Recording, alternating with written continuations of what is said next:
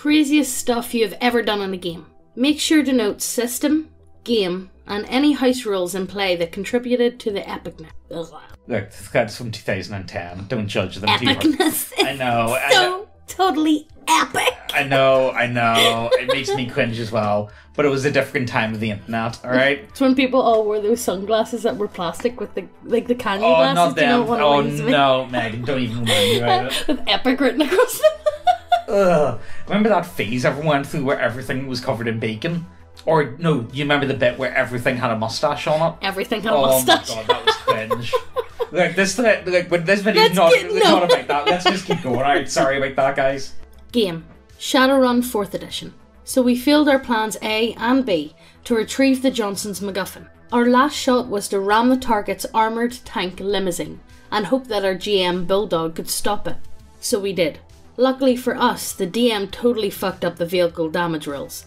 Our little GM Bulldog hit the thing square in the side, banana bent the fucker, and threw it 100 metres, where it crashed it got fucking rode off. Yeah, it got rode off. It's not making it through the MOT this year, right? Our Bulldog flipped over and landed undamaged on the other side of the limo, on its tyres. Shit got really cash? Is that a term?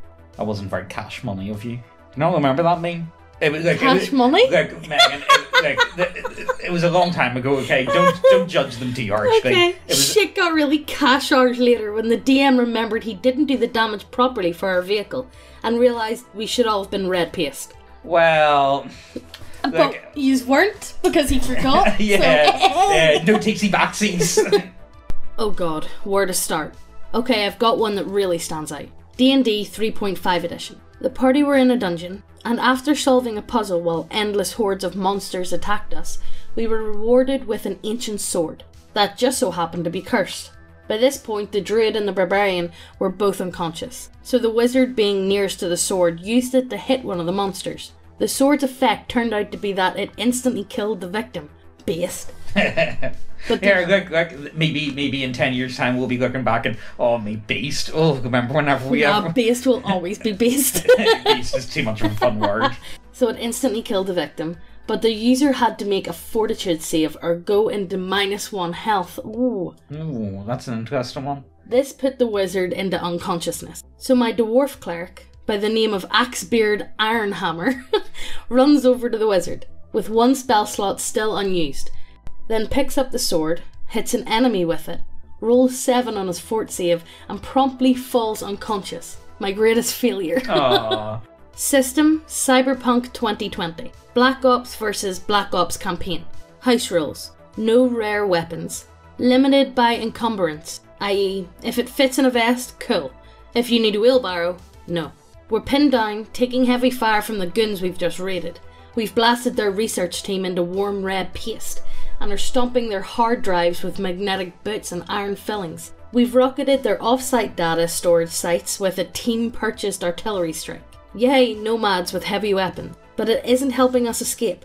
I peek around the corner with a gun cam, see the offensive charge about to take place, and make a strategic move. I rammed into a wall shoulder first, crashing into the next room. Repeat until I'm 2 rooms over, 6 rooms past them. I come up behind them as they're advancing, going to stealthy mode. You can't go stealthy mode when you're banging through fucking walls. You've just banged through, 6 walls? It's like stealthy. And nobody fucking realises. Yeah. Bring up my only remaining weapon which can pop their armour. The gun I affectionately call the coffin filler. Edge. Oh. It's a heavily modified street sweeper of a submachine gun with an obnoxious rate of fire, heavily illegal ammunition, an internal suppressor. So I take aim, fire into the floor they're standing on, wreck its shit entirely.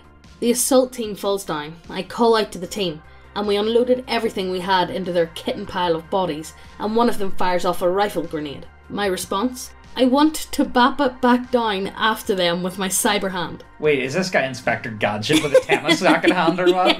DM blinks. Roll for it. Roll less than a dice are rolled. Ref plus athletics plus dice roll equals 43. DM groans. It lands amongst them. Detonating, I'll roll damage. I point to a line in the book. Point blank damage is automatically the maximum. He consults his text, finds their ammo type. high explosive frags. Trollface.pg. Oh my god. The lead comics from this time. Oh, the many countless hours spent on Newgrounds. Oh, it was a different time, guys, okay? Just don't try and judge us too harshly. It was a cool thing back then, alright? Trust me, it actually was. It wasn't always cringe. Was it cool back then? Like, it was like, you remember that, like, a week whenever the Harlem Shake was actually kind of funny, and then after that it was like, oh my god, this actually fucking stuff. This is actually... It's whenever the parents all get involved with the Harlem Shake, and it's like, look at us kids! Or do you remember, oh no, you know what was big about this time as well? Stuff. Yes, yeah, that was a big thing. Oh, I think this thread's more about horrible, not nostalgia, but old internet cringe memes. Flashbacks that I don't ever want to have. Yeah, like, we'll keep going. D&D 3.5, Custom Flight Rules. We'll elaborate further. So basically, this mad scientist equivalent had sent 2 of us off to steal a giant owl egg for one of his experiments. So we trekked through a forest to some cliffs where we know a bunch of them are nesting. Sounds like he's going to make some KFC. We're standing at the bottom trying to work out the best way to steal an egg without waking them up. Since it's the day, they're all sleeping. In the end, we decide to just both fly up, grab an egg each and hightail it, and hope that we're gone before they wake up and work out what's going on. Now, the way the flight system works is basically we have 5 minutes of flight, after which we can glide if we pass fairly difficult checks. Just before we do this, I make a knowledge check to see what I can find out about giant owls. The DM pulls out the monster manual, flips to the right page and chuckles. Giant owls hate having their nests raided. I don't think any animal Exactly. likes getting their nest raided. We're like, oh shit, but since we had no choice, we just went for it anyway. So we both launch up, make a grab for an egg. I managed to grab one, but the other guy rolled a 1 and punched the sleeping owl in the face. Fuck. Oh. The thing gives a loud hoot and then sees me holding an egg and goes nuts, hooting even more. I'm like, fuck this, I'm out of here, and hightail it. I look behind me and there's 12 of the bastards chasing me. And by this point we only had 4 minutes of flight left. So we figure we'd take the risk, try to fly through the forest. So the moment we spot a clearing, we dive into it, and are now basically flying through the forest at breakneck speed. Well, 60 feet round, madly dodging trees. A few of the owls followed but didn't get far, and we were able to hide until the rest of them left. That's not bad going. What I don't understand is, if they were on a cliff, why didn't they just dive into the water? Because owls can't swim in the water. Oh, yeah, good thinking, yeah. Unless they could have been easier targets. Or unless there was no water. It could have been just a cliff, yeah. But the first thing I would have done was went high speed into the fucking water. I know, dive vomit like a penguin into the water. See ya, bye, boys. Honestly, I'm surprised this boy didn't actually get impaled by a tree, though. Yeah. Going, it wasn't, well, what, 60 foot around, so what's that? We're going to say it reached 40 mile an hour. At least 40 miles an hour. You know. I'm going 40 miles an hour into a tree in a car is fucking I know. mad. Never mind flying into it. Pity you didn't get pasted. Necromunda.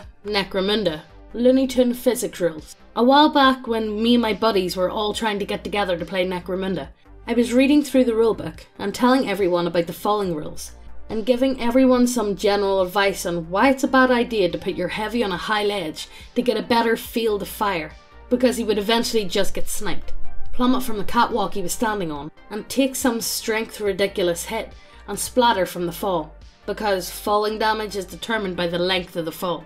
Then someone asked, well, what happens if they land on someone? Well, the likelihood of such a scenario occurring is so profoundly unlikely that we never find out any collateral damage rules for it. So we made up our own house rules called Looney Tunes Physics. The rules for Looney Tunes Physics are as follows. In the event that any model is unfortunate enough to occupy the point of impact as the falling model will take no damage, and the model crushed by the falling model will instead take all the damage generated by the fall, as per normal falling rules, as if the model itself was the imperiled fighter. What? So the guy it lands on, Yeah. will take all the damage, but the guy who actually fell take no damage. All of the damage goes into the one that That's lands pretty on. cool. I like that. Using someone as a Yeah. mattress, essentially. Basically. You know, like in the Saturday morning cartoon show where a fat guy falls and lands on a skinny guy, and the fat guy's fine. Well, interesting how this worked out. Shadowrun 4th edition. Played loose and fast with the rules, mechanically and thematically. Party has just rescued Mrs. Johnson from her kidnappers and are transporting her back in the van. A pair of truck-sized bipedal AI-controlled mech things start chasing them. So Robocop. Yeah. That's all I can think of, just Robocop then. So I drew a rough sketch to the mechs to show their shape and relative size. We have a gun adept, an illusionist, a troll street Sam, and a James Bond wannabe edge whore.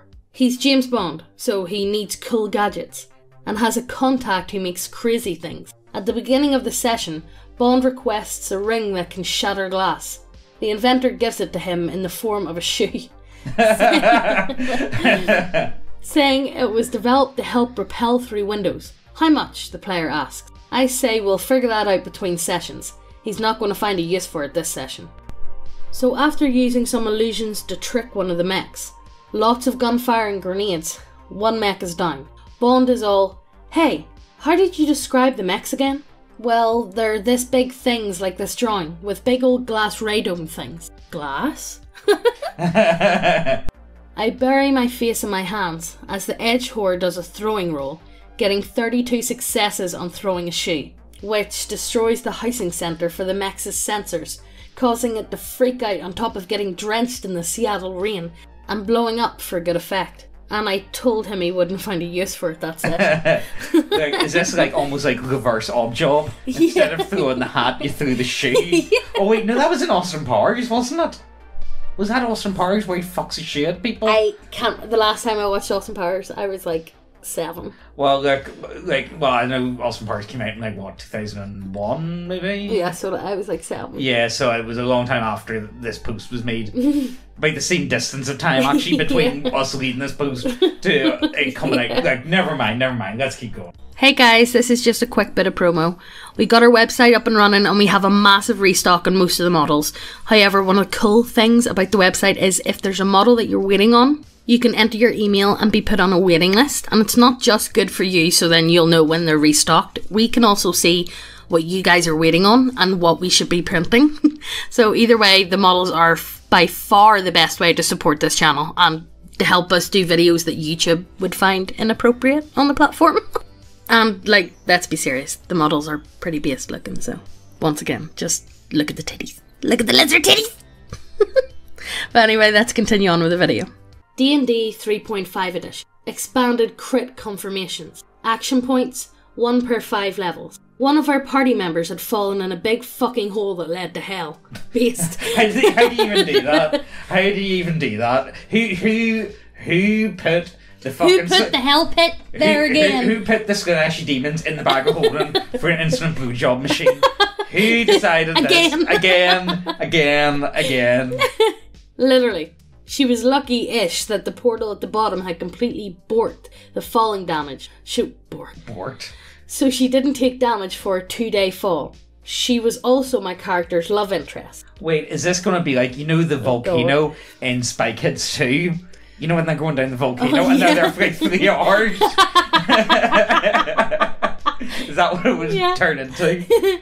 My paladin, dex-based with a rapier, this is important in a bit, has the wizard we were working for cast a teleport spell with a delayed trigger on it to bring him and the girl home. Then he leaps into the pit after her, about 30 seconds later. She gets to the bottom 5 combat rounds before me and lands right in the middle of a group of 3 pit fiends who were bored out of their minds, via the random encounter table he had drew up in case one of us fell in the fucking pit. They proceed to beat and torture her into negative HP before I get there to rescue her. Not much of a feat, as she was a wizard. She's at -7 the round I enter the combat. I cleave and smite the 2 closest to me in 1 turn due to a triple crit, thanks to the expanded crit range of a rapier, 18 to 20 for those not in the know. What? I just find it fun. 18 to 20 of those not in the know. Just to let you know. Well, you know, sometimes you need to add that in, you know. What edition is he playing? 3.5. Yeah, like it was a different time.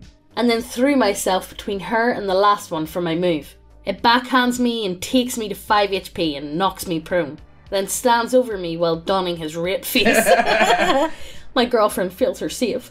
-8 HP. Oh no! Getting raped by the boogeyman again! Not again! Daddy's got his pee-pee out again! No! Oh dear! Then I scream, miscreant! Nat 20. Avant! Avant! Oh. Of course, it's a Dex-based paladin. You know he's French. Even though Waffle House Millionaire has actually... We've done quite a few of his stories, by the way. He's got some really good ones. My next roll is an 18. Then my third is a 3. I spent my action point to re-roll and got a 19. Bitch!